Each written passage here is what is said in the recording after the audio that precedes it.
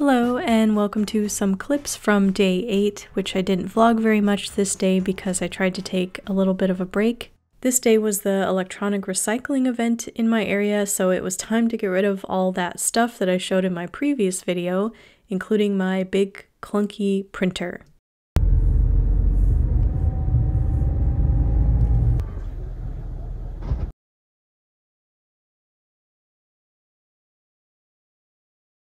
Now we are on to day 8, Sunday, and I'd like to make some progress in my craft space today. In my previous vlog where I shared my yellowing Kallax IKEA shelf, there were some comments that mentioned you can get rid of yellowing on plastic with either hydrogen peroxide, or I read further that you could try vinegar. But I did also read some debate that it's just temporary and it just leaves another layer of plastic open to then yellow again. I don't really know, I'm not a plastic expert, but I wanted to try the vinegar since that's what I have on hand. So I mixed equal parts vinegar to water and dabbed it on. I wasn't sure how long to leave it, but I just did a test for like 5 minutes and then wiped it with a wet cloth. And nothing really happened. Maybe if I left it on longer, I don't know, but I kind of want to either paint it or cover it with some laminate or some kind of solution like that. I was looking on Amazon at wood grain laminate. I think maybe like a bamboo might be cool because that matches my desk. And since I've had this shelf for so long, it kind of sounds fun to make it look like a new piece of furniture without actually buying a new piece. The reviews on this one had pretty good results, and it's temporary, so if it ends up not working, I can always peel it off. If you've tried anything like this, let me know in the comments. I was thinking of only doing the outside thick surfaces and then leaving the inside white. I then went down a rabbit hole on Amazon looking at different tables that might replace this one. Something smaller, but can still hold my drink and plants. Maybe a plant stand. My mug could go right up there, above my plant. Maybe a 3-tier option. I like this one. It's made out of wood instead of metal. Same idea. I do want to refresh my space but not spend too much, so I don't know, I'm still thinking about it. But if you're curious where to find this stuff, I will link it down below. Alright, on to the pegboard. The last video I left off, I shared that I bought these 3D printed 2-ounce paint bottle holders that are made custom for the IKEA Scottsdale pegboards. I found that Etsy is a great place to find customized accessories for these boards. However, with these, I found that since they're 3D printed, they had some extra bits on the hooks which prevented them from going in all the way on the boards.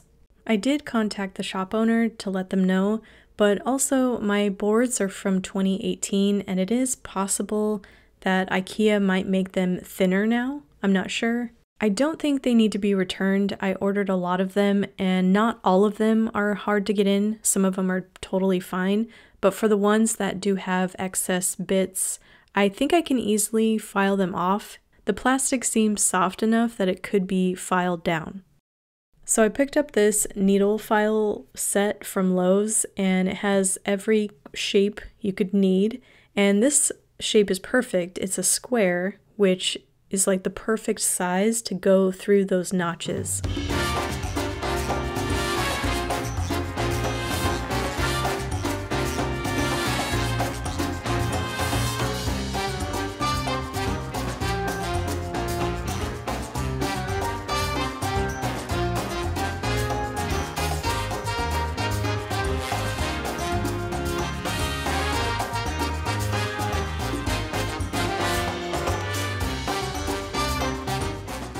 Okay, so that took me like an hour, but it did work, and now I can fit these into the pegboards, and it's not like an exact smooth fit, but it's enough for 2-ounce bottles of paints to sit on. I think it's totally secure enough for those.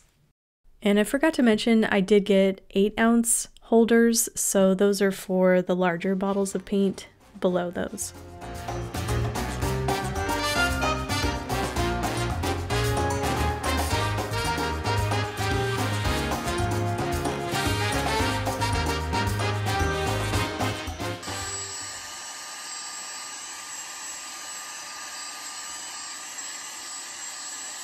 The pegboard system is great, but it's also endless options. So I will just stand there and think, which place should I put this? And then that takes forever. So I think it's better to just put all the stuff up and then rearrange it later.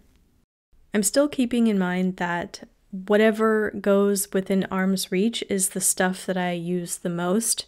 So whatever I use the most is going to be kind of on my eye level, and then less used things will go on the top row of pegboards. And I did get extras of these paint holders because I know my paint collection is going to continue growing. I'm not sure I'll keep this way of organizing, but I did put like specialty paints on the top, and then I just organized by color. But let me know what you would do. Would you order these from like the texture of the surface, like matte, glossy, or would you order them by brand or color? Let me know.